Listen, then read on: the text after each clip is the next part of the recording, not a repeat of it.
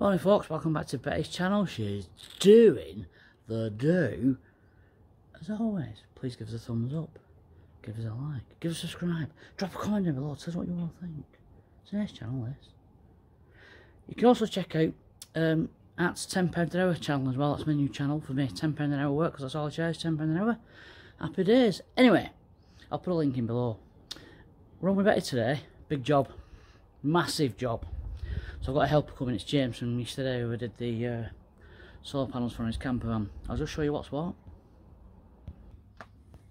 Today, that sliding door is coming off, and it's going to be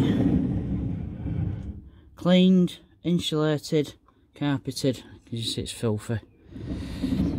Vapor barriers as well. The reason the door has to come off is because I'm a bit of a knob. Because what did I do? Did I build this van correctly like everybody else build vans? No! What did I do? I built the kitchen. And that comes out halfway into the opening. So, because I'm a knob, I can't get to insulate it and vapor barrier it and carpet it. So, it's got to come off. Luckily, the lads that did the window didn't have to take it off. They cut out the window by leaning right in that corner of the kitchen, drilling it, and they've obviously cut it from outside, but that's another story. So, it's a heavy door now with the window in it, and so I need a helper. Luckily, 2 bolts, 2 bolts, and that'll slide just out of the sliding rail when then other bolts are undone. So, not a massive job, but a big job. There's a difference between big and massive, you know what I mean, fellas? I feel it is. Anyway, let's see if we crack on. The weather is supposed to be cloudy, but not raining. It's been spitting a bit this morning. If it continues to rain, we're going to have to decamp to a barn that I know that the farm said we can use. So that'll be like in Cheshire, where Paul's van is. But, see how we get on. I'll come back to you either here or in the barn. See you in a bit. Whilst I'm waiting for James to turn up, I just thought I'd start framing out the other side of the window. And as luck would have it, that distance across there is the same distance as that across there. So, the window should look pretty square when it's all cladded up. Happy days. I've put that upright on, and I've put a batten across the bottom, just glued on my Sikaflex at the moment, and that should be fine. I might put a couple of little L-shaped brackets on each corner where it's set, and maybe one screw through the middle into the bodywork of the van. But it is square-ish for a van. So once that's set, I can put the bottom piece of cladding on, top piece of cladding on, and then the little pieces up there.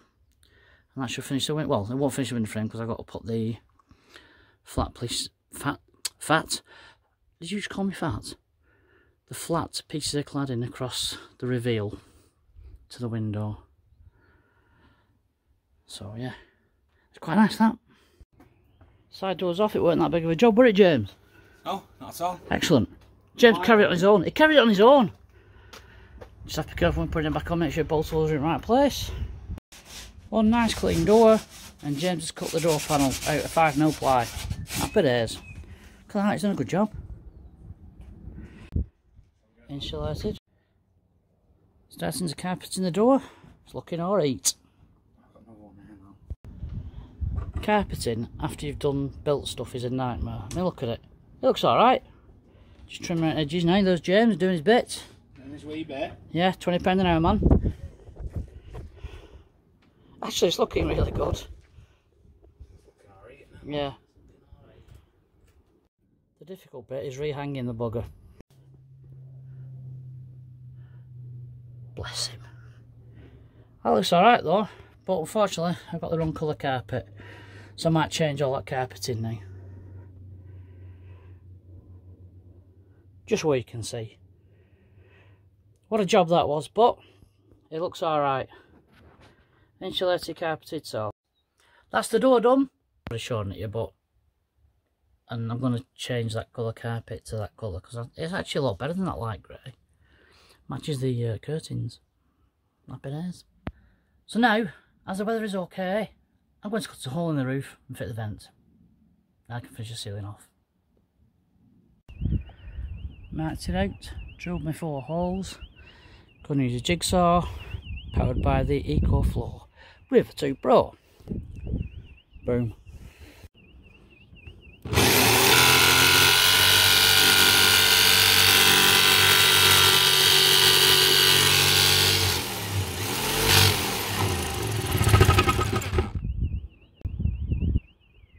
One hole. Hello down there. All cut, cleaned up. I'm just going to put some paint on it just to stop it rotting. Mastic ceiling strips just to build up to the top of these ribs are ready for the Sikaflex. I'm just going to see if the fan sitters on there are okay before I peel off the last bits, and I'm going to Sikaflex the bugger out of it. Well, that fits okay, so it's ready for Sikaflexing now. I'm just going to put a couple of screws in the roof just to hold it on. Ideally you should make a frame first and let it set and then put the vent in, but unfortunately the weather looks like it's about to turn, so I'm going to Sikaflex in this, screw it down so it's solid, clean it up, and it's exactly what I did with the back vent, and I built the frame afterwards. And then what I'll do is I'll put 4 screws into the wood, and hopefully that'll sort it. Fingers crossed. Right, that's the vent on. Sikaflex to Fook. Like I said, there's 4 screws holding it down to the roof to hold it down to the roof so the Sikaflex can seal properly. It's never an easy job when you're Sikaflexing anything on your roof, because obviously you need to make sure it's set. So I think it's going to rain later. Fingers crossed this is set before it rains. If not, I'll just have to deal with any leaks and then put a shitload more on. Let's have a look what it looks like inside. Right, at the minute that's what it looks like inside. These 2 are the wires for the fan, and they'll run behind that cladding to the switches. I've got a little light resistor as well where I can turn the speed up or down of the fan. I'm going to cut out, obviously going to cut out around the polystyrene so I can get the battens in. The battens are going to have to be doubled up like they were on the back one. But yeah, it's not bad.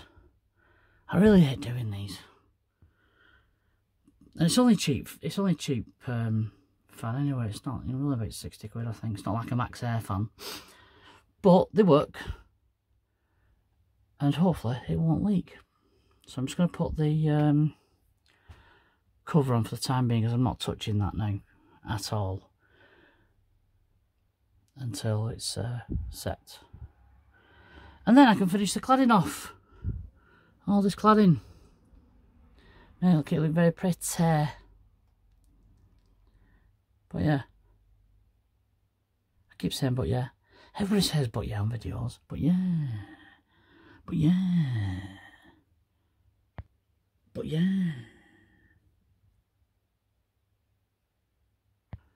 But yeah. Anyway, there. Right, so I think I'm going to leave this video today because I've done quite a bit. With James's help, I've done the door. There. So I want some dinner because I'm starving. It's going to be ham and cheese, isn't it? Love ham and cheese. So, right, that's done. And all that should be set by tomorrow. So I can continue that cladding. So it's all go. Dirty fingers. Dirty. Right, that's it for this episode. I'll end it here, but I'm just going to have some dinner. Let me show you what I'm having. Ham and cheese butties, Aldi Pringles, and a bud. Bought from Aldi. Boom. Happy days. Got a lot done today. Use lots of Sikaflex. Use lots of glue. Done some carpeting. I do need to set it. Excuse me. Which I'll do over time. But I just wanted to get it done. So that door's done. Vent's done on the outside. Just got to do all the inside now. Thanks for watching. Please give us a thumbs up, give us a like, give us a subscribe, but drop a comment down below. Tell us what you all think, because it's ace. I think it's ace. Bet2's ace. I'm ace. YouTube's ace. So get us 10,000 subscribers. I don't have to work anymore. Oh, I don't work anyway because I'm retired. Hey! Keep doing what you do. And thanks to James for helping today.